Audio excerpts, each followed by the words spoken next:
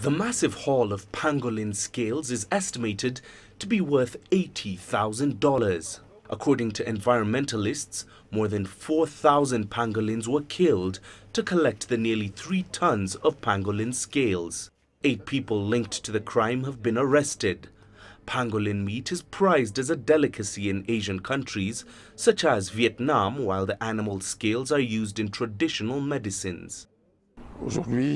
Today we have been able to intercept this cargo and we have arrested 8 individuals, and the investigations are ongoing because behind this operation there are first the suppliers who are on the ground and who devote themselves to the massacre of these animals as well as selling to those for whom these scales are important.